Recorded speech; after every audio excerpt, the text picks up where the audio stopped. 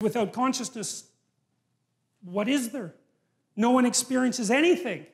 It's like, is there anything when no one experiences anything? That's the question. And the answer that this book is presenting is that, no, you have to think about consciousness as a constituent element of reality. It's something that's necessary for reality itself to exist. Now, of course, it depends on what you mean by reality. But the reality that's being referred to here, I told you already, is this strange amalgam of the subjective experience and the world. But the question is deeper than that too, because it is by no means obvious what there is if there's no one to experience it. I mean, the whole notion of time itself seems to collapse, at least in terms of something like felt duration. And then the notion of size disappears essentially because there's nothing to scale it, and the causality seems to vanish. And so, and we don't understand consciousness, not in the least. We don't understand what it is that is in us that gives illumination to being. And what happens in the Old Testament, at least in part, is that that consciousness is associated with the divine.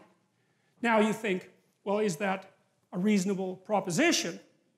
And that's a very complicated question, but at least we might note that there's something to the claim, because there is a miracle of experience and existence that's dependent on consciousness. I mean, people try to explain it away constantly, but it doesn't seem to work very well.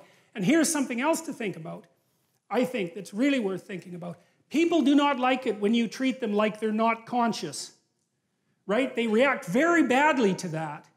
And then you don't like it if someone assumes that you're not conscious, and you don't like it if someone assumes that you don't have free will, you know, that you're just absolutely determined in your actions, and there's nothing that's going to repair you, and that you don't need to have any responsibility for your actions. It's like our culture, the laws of our culture are predicated on the idea, something like people are conscious, people have experience, people make decisions and can be held responsible for them, that there's a free will element to it. And you can debate all that philosophically, and fine, but the point is that that is how we act, and that is the idea that our legal system is predicated on. And there's something deep about it, because, you know, you're subject to the law, but the law is also limited by you, which is to say that in a well-functioning, properly grounded democratic system, you have intrinsic value. That's the source of your rights. Even if you're a murderer, we have to say, the law can only go so far because there's something about you that's divine. Well, what does that mean? Well, partly it means that there's something about you that's conscious and capable of communicating, like you're a whole world unto yourself. And you have that to contribute to everyone else, and that's valuable. I mean, that you can learn new things, you can transform the structure of society, you can invent a new way of dealing with the world. You're capable of all that. It's an intrinsic part of you, and that's associated with this. It's associated, that's the idea there, is that there's something about the logos that is necessary for the absolute chaos of the reality beyond experience to manifest itself as reality. It's an amazing idea because it gives consciousness a constitutive role in the cosmos. And you can debate that, but you know, it's not, you can't just bloody well brush it off. Because first of all, we are the most complicated things there are that we know of by a massive amount. We're so complicated that it's unbelievable. And so, you know, there's a lot of cosmos out there, but there's a lot of cosmos in here too. And which one is greater is by no means obvious unless you use something trivial like relative size, which, you know, really isn't a very sophisticated approach.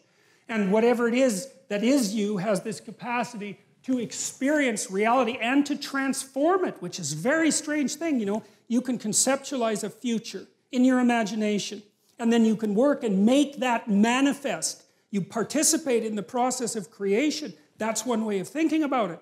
And so that's why I think in Genesis 1, it relates the idea that human beings are made in the image of the divine, men and women, which is interesting too, because, you know, the feminists are always criticizing Christianity, for example, as being, inexorably patriarchal. Of course, they criticize everything like that, so it's hardly a stroke of bloody brilliance. But I think it's an absolute miracle that right at the beginning of the document, it says straightforwardly, like with no hesitation whatsoever, that the divine spark, which we're associating with the word that brings forth being, is manifest in men and women equally. That's a very cool thing. And you got to think, well, like I said, do you actually take that seriously? Well, what you got to ask is, what happens if you don't take it seriously? Right? Read Dostoevsky's Crime and Punishment. That's the best investigation of that tactic that's ever been produced. Because what happens in Dostoevsky's Crime and Punishment is that the main character, whose name is Raskolnikov, decides that there's no intrinsic value to other people. And that as a consequence, he can do whatever he wants. It's only cowardice that stops him from acting, right? Because why would it be anything else if the value of other people is just an arbitrary superstition?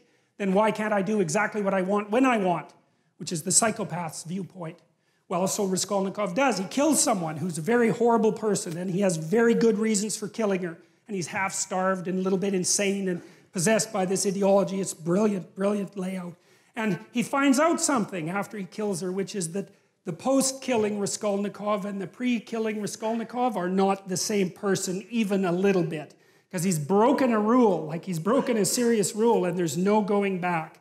And Crime and Punishment is the best investigation I know of what happens if you take the notion that there's nothing divine about the individual seriously.